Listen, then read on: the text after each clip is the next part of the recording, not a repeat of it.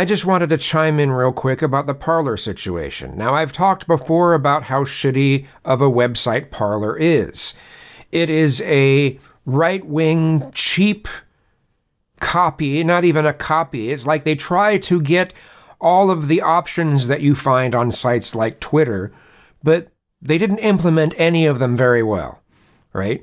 And it even has a horizontal scroll bar at the bottom to move just a couple elements of the page left and right. They've known about it for a long time, but they never fixed it. You know, they didn't fix their notification system either, which is just really shitty. You go to it, you see your page of notifications, and you can't tell what they were from.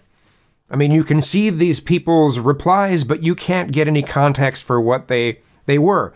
Then when you click back, it takes you back to the top of the page. You also can't right-click any posts that people, what do they call it out? They don't call it a retweet, obviously, but you know, when people repost other people's content, sometimes I want to look at that person's profile. Well, you can't right-click it and open in a new tab. So you click on their profile. Oh, I see. Then you click back, and it takes you back to the top of the list and reloads everything again. It's just really shitty layout, shitty setup, shitty programming, shitty coding. But that's not bad enough. They claim to be a free speech website, and yet they ban people for really stupid reasons. Too much potty humor, banned. Too much swearing, banned.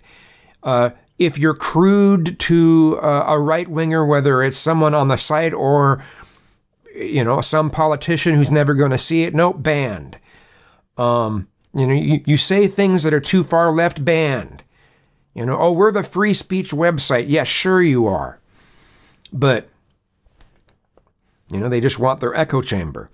But recently, Google dropped them from the Play Store and Apple dropped them from the App Store, which, you know, by itself wouldn't be so bad for them because people can still go to their website. But now Amazon has dropped them.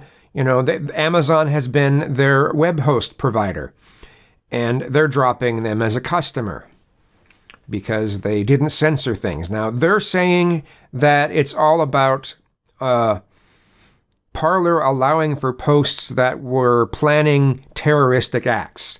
Now, I can understand that reason, right? But I think they've been itching to get rid of Parler for a long time simply because they allow for neo-Nazis and far-rightists and alt-righters and just fascists in general to have a platform, right? And they've wanted to get rid of that.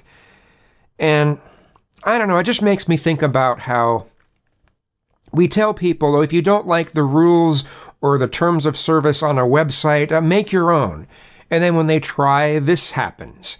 But, you know, I can see the other side do it as well because Parler allowed for posts that are planning terroristic activity. Now, at the same time, you know, Twitter has allowed people to plan for violent acts from the left, you know, and I don't think they should allow for that. They should be treating that the same as people planning, you know, violence from the right. It should be handled the same, but it's not. So it's kind of weird. Now, I bet if people were planning for violence and it's coming from the left on Parler, yeah, it'd probably be deleted right away. So gotta love biased moderation, right? Be nice if there was a place that people could go that, you know, if someone's posting something illegal, it will be removed. And if someone's posting something that's controversial, whatever, from whatever side it is, but it's not illegal, then it's allowed. It'd be nice, but we probably won't get that. There's always going to be this biased bullshit going on. So, I don't know. I can see both sides to this. If they hadn't posted things that were planning terroristic activity, I'd say that this is wrong. This is totally wrong. But